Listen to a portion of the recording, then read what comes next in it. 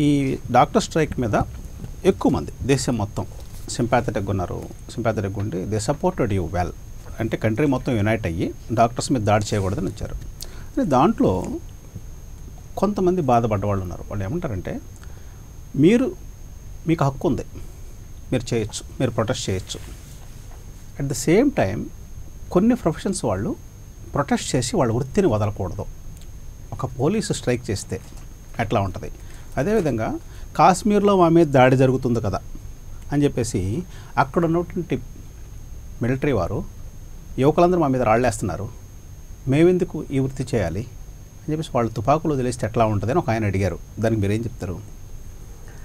అంటే అది పోలిక సమంజసంగా లేదు. బేసికల్లీ అది కొంచెం అసందర్భంగా ఉంది. ఎందువల్ల అంటే మీద పడుతున్నటువంటి రాళ్ళని, మీద పడుతున్నటువంటి తుపాకీ గుళ్ళని ఎదుర్కోవడమే అతని వృత్తి. కానీ పేషెంట్స్ కొడుతుంటే పడడం డాక్టర్ ప్రవృత్తి కాదు. సో కాబట్టి నా ఆన్సర్ సమాధానం అక్కడ దొరికిపోయింది వాళ్ళకి. ఎందుకంటే ఎవరి వృత్తిపరంగా వాళ్ళు చేయాలి. ఓకే, నేను అందరు మనుషులు సమానంగా చూస్తాను, అందరూ సమానమే అంటాను నేను. కానీ మా ఇంటి పని మనిషి మా ఇల్లు తోడవాల్సిందే.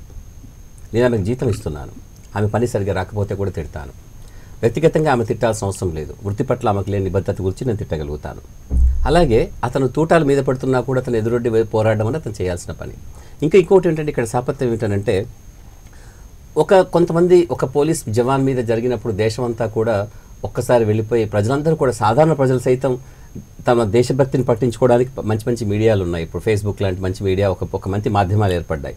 అంటే అప్పటిదాకా నిజంగా అంత దేశభక్తి ఉందో లేదో ప్రజల్లో నాకు తెలియదు. కానీ ఒక్కసారిగా దేశభక్తిని ప్రదర్శిస్తూ మా సైనికులు అలా అంటారా, మా సైనికులు ఇలా అంటారు అంటే దేశం అంతా కూడా వెళ్ళి వెంటనే వాళ్ళ ఫోటోలు పెట్టుకొని, బ్యాడ్జీలు పెట్టుకొని దేశం అంతా కదిలి ఒక ప్రభుత్వాన్ని ఏర్పరచగలిగింది తన ఓటు శక్తి ద్వారా. కానీ ఒక డాక్టర్ని కొట్టడం ద్వారా అంత గొప్ప శక్తి ఈ దేశం ఇస్తుందని నేను అనుకోవటం లేదు. ఎందుకంటే ఒకటి చెప్తాను నేను, చిన్నది. ఎమోషన్స్ రగిలించడానికి కావాల్సినంతటి ఒక సరంజామ ఈ సంఘటనలో లేదు బేసికల్లీ. ఇంకోటి ఎమోషన్స్ని ఒక భావోద్వేగ పరంగాను భావోద్రేక పరంగాను సృష్టించాలి. అటువంటిది సంఘటనలు డాక్టర్ల మీద జరిగే దాడులు సమంజసంగా ఉండదు. ఎందుకంటే నేను చెప్తున్నాను, డాక్టర్గా ఎప్పుడైనా యూట్యూబ్లో మాట్లాడే సందర్భాలు, అంటే నేను యాక్చువల్ సమాజానికి అంత దగ్గరగా వెళ్ళి చూడను, నాకు అంత అవసరం ఉండదు బేసికల్లీ. నేను చాలా యూట్యూబ్స్లో మాట్లాడుతూ ఉంటాను, చూస్తూ ఉంటాను. వేరే వాళ్ళు చేసింది కాకతాళీయంగా చూడడం జరిగితే కింద అందరూ కూడా, అంటే ఉదాహరణకి అతను డైట్ మీద ప్రోగ్రామ్ పెట్టేసి ఆ డైట్ని డాక్టర్లను తిడుతూ డైట్ అంతా తను ప్రచారం చేసే డైట్ అంతా చాలా గొప్ప ప్రచారం చేసుకుంటూ పెడితే దాంట్లో ఎవరో ఛానల్ నన్ను పిలిస్తే నేను వెళ్ళి మాట్లాడడం మొదలుపెట్టాను. అయితే కొన్ని నెలల తర్వాత, సుమారు ఒక సంవత్సరం తర్వాత కాకతాళీయంగా ఒక అబ్బాయి నాకు పంపిస్తే నాకు కామెంట్స్ ఎక్కడ చూస్తారో నాకు తెలియదు. ఆ కామెంట్స్ అంతా నేను ఒకరోజు ఉదయం పూట 5 గంటలకి ఎయిర్పోర్ట్లో ఉన్నప్పుడు ఖాళీగా ఉన్నాను కదా అని చూశాను. చూస్తే అందులో 1000 కామెంట్లలో 995 కామెంట్లు డాక్టర్ని తిడుతూ వచ్చాయి. What for? ఊరికేనే మీ డాక్టర్ అందరూ మోసం చేస్తున్నారు, ఈ డైట్ తీసుకుని మాకు జబ్బులు తగ్గితే మీరు ఓరలేకపోతారు, మీ బిజినెస్లు పోతాయని చెప్పేసి అని అడుగుతున్నారు. అందులో చదువుకున్న వాళ్ళు వీళ్ళంతా కూడా ఉన్నారు. బేసికల్లీ చదువుకున్న వాళ్ళే అనిపించారు. కొందరు నేను క్రాస్ చెక్ చేశాను, ఎవరు వీళ్ళంతా ఇంత భావోద్వేగం ప్రదర్శించడానికి, అందులోనూ అట్టే ఖర్చు లేకుండా జీవవాడు ఇచ్చే ఫ్రీగా ఇంటర్నెట్తో వీళ్ళు భావోద్వేగాలు ప్రదర్శించుకోవడానికి వీడికి ఉన్నటువంటి అర్హత ఏమిటి, స్థాయి స్తోమత ఏమిటి అని చెప్పి నేను అనుకున్నప్పుడు వాళ్ళందరూ కూడా జస్ట్ మంచిగా ఇంట్లో ఖాళీగా కూర్చున్న వాళ్ళంతా కూడా సరిగ్గా అంతా అన్ని రకాల పొజిషన్స్ అనుభవిస్తున్నటువంటి వాళ్ళంతా కూడా. నాకు అర్థమైందంటే నేను ఆశ్చర్యపోయాను, మనలో మన వృత్తి పట్ల వీళ్ళకి ఇంత సమాజంలో ఇంత చెడు భావన ఉందా అంటే సింపుల్ రీజన్ వాళ్ళందరికీ తను ఇంతకుముందు అడ్వకేట్ గారు అన్నట్టుగా నిమిషాలలో సెకండ్లలో వాళ్ళకు మిరాకిల్ అద్భుతం జరగాలి. ఎందుకంటే మీ సినిమా హీరో ఇలా తోసేస్తే 100 మంది చచ్చిపోతున్నారు కదా, ఇట్లా కళ్ళు మూసుకుంటే వెంటనే వాళ్ళు హాంకాంగ్కో బ్యాంకాక్కో వెళ్ళిపోగలుగుతున్నారు. కానీ జీవితంలో అలాంటి అద్భుతాలని డాక్టర్ సృష్టించాలనుకోవడం ఒకటి. కానీ మంచిగా ఉన్నప్పుడు ఒక్క వ్యక్తి కూడా ఈ దేశంలో ఆరోగ్యం గురించి ఆలోచించరు. నిజంగా ఆరోగ్యం గురించి అది అంటున్నాను. సమాజంలో అటువంటి భావనే లేదు.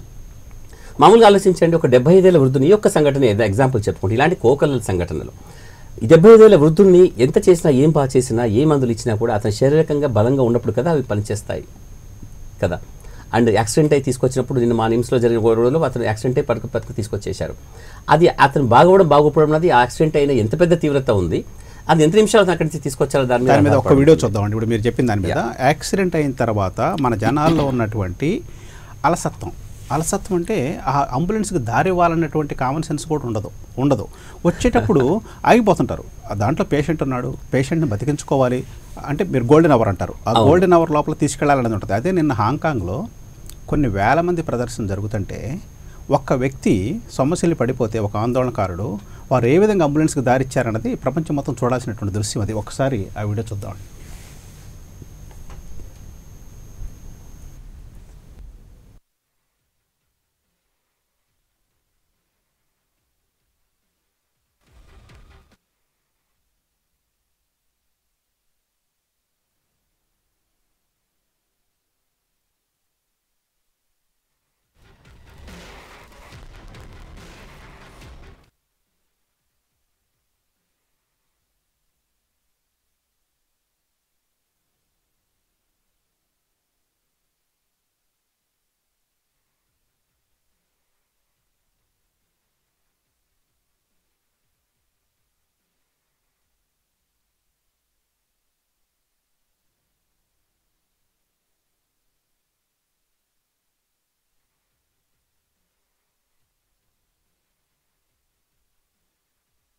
అన్ని వేల మంది ప్రజలు వారి దేశంలో ఉన్నటువంటి ఒక సమస్య మీద ఉద్యమిస్తూ ఒక ఆందోళనకారుణ్ణి సేవ్ చేయడం కోసం ఎట్లా దారిచ్చారో చూసాం. ఇంతకుముందు there is a saying and truth also.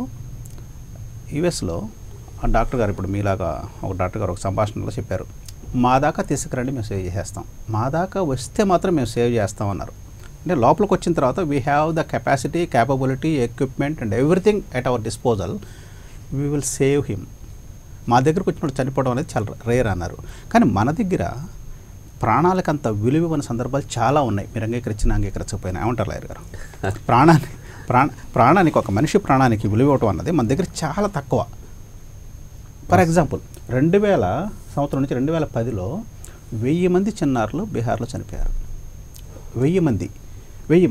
మళ్ళీ ఇక్కడికి వచ్చేటప్పటికి బీహార్లో ఈ 4-5 రోజుల్లో 100 మంది లీచీ ఫ్రూట్స్ తిని ఆకలి మీద తినడంతో టాక్సిన్స్ ఉద్భవించి చనిపోయారు. అంటే ఎవరు దాని గురించి పట్టించుకోరు. అక్కడ 100 మంది చిన్నారులు చనిపోయారా, లేకపోతే అక్కడ మెడిసిన్స్ లేవా, ఎక్విప్మెంట్ లేదా, ఏది లేదా అన్నది ఆ బీహార్ గవర్నమెంటు దాని మీద అంత శ్రద్ధ తీసుకోవాలి. ఒక్కళ్ళ కోసం కొన్ని వేల మంది దారిచ్చి సేవ్ చేయాలనే తత్వం నుంచి ఒక 100 మంది చనిపోయినా, ఒక 10 సంవత్సరాలు 1000 మంది పిల్లలు చనిపోయినా పట్టించుకోని స్థితి, అలసత్వాన్ని ఏ విధంగా చూడొచ్చు మనం?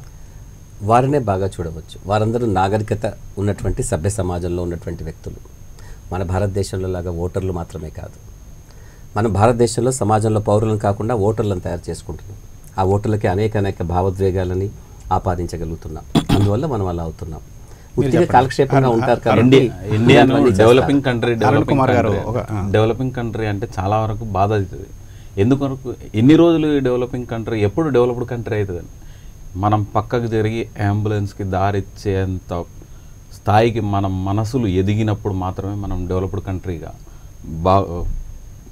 ఒక ఫ్రాక్షన్ సెకండ్లో లేట్ అయితే కూడా ప్రాణాలు పోగొట్టుకునే సందర్భాలు. అంబులెన్స్కి ఇస్తే అందులో ఒక కుటుంబం, ఒక వ్యక్తి, ఒక కుటుంబం బతికి బట్టగట్టవచ్చు. ఒక సెకండ్ లేట్ అయితే నువ్వు వెళ్ళే కార్యక్రమం కానీ, నువ్వు చేయాల్సిన పని కానీ నష్టమేం జరగదు, తేడా ఏం రాదు.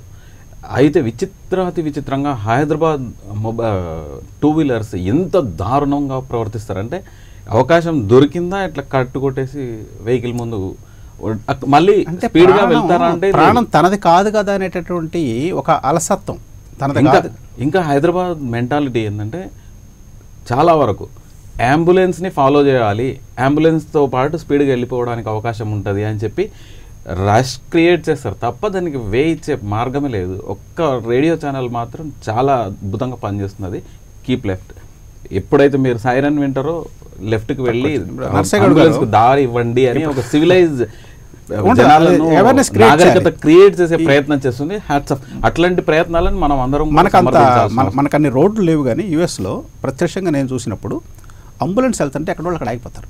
టోటల్ స్టాండ్ స్టిల్ ఆగిపోతే దాన్ని క్రియేట్ వెళ్ళిపోతూ ఉంటుంది. అంటే ఆ సంస్కారం వాళ్ళ వృత్తిని తేలిక చేస్తుంది. ఏమంటారు సార్? ఇప్పుడు హైదరాబాద్లో కూడా మీరు అంబులెన్సులు వచ్చినప్పుడు పక్కకు జరిగే సంస్కృతి ఆల్రెడీ అలవాటు అయింది.